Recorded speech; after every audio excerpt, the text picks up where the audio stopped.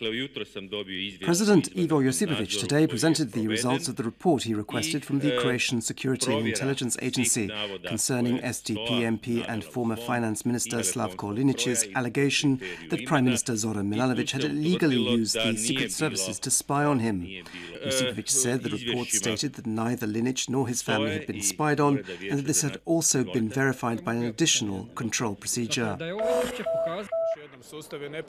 Prime Minister Milanovic today commented that he had expected such a result, emphasizing that the system of intelligence gathering in Croatia was airtight and there was no way he could have abused it. And Chief State Prosecutor Dinko Cvitan today confirmed that the anti-corruption agency USKOK would be investigating all of Linic's allegations against Milanovic, as well as Linic's own role in those cases. Meanwhile, tomorrow the presidency of the Social Democratic Party will meet, and on Saturday there'll be a meeting of the presidency's Central Committee, at which there could be a vote on whether to expel Linic from the party. SDP presidency member Zlatko Komadina has already stated that he would vote against Linic's expulsion. The European Commission yesterday published its recommendations for each of the EU's member states, in which it said that Croatia has until 2016 to reduce its budget deficit to under 3% of the GDP. The recommendations state that it will be necessary to lower public sector salaries and reduce state spending, while increasing expenditure aimed at stimulating investment and economic growth. It was also proposed that the excessive deficit proceedings initiated against Croatia be temporarily frozen.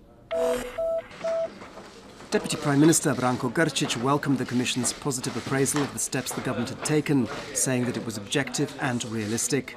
Meanwhile, the main opposition party in Croatia, the HRT4, are not impressed, arguing that it would require much more than short-term technical measures to reduce Croatia's deficit. And the head of the Croatian Employers Association, Davor Majatic, today also expressed his skepticism, pointing out the fact that income from VAT would be 1.2 billion kuna less than last year, raising the question whether the government would be able to meet the targets it had set for itself. The body of another flood victim has been found in the village of Rajevo Selo. The 63-year-old was declared missing on the 17th of May after a part of a dike collapsed and the village was flooded. Buildings in the village are being inspected and damage estimates are being conducted.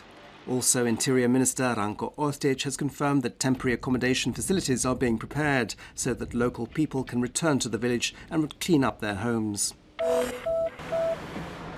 Sport, and early this morning the Croatian national football team set off for the World Cup in Brazil. They will first fly to the Portuguese capital Lisbon, after which they will catch a flight to Salvador, where apparently at 7 p.m. local time this evening they will have a training session. The Croatian team has one more friendly match against Australia on the 6th of June, before they open the World Cup by playing hosts Brazil on the 12th of June. And Croatian and Real Madrid midfielder Luka Modric last night received the so-called football Oscar for being Croatia's best player of this year. Players, trainers and members of the Croatian Football Union took part in the vote, and this is the second year in a row Modric has won. This afternoon's forecast calls for mostly sunny and warm weather, especially on the coast. Inland, there could be some rain showers and flash storms, first and foremost in higher regions in Međimurje and in the east of the country.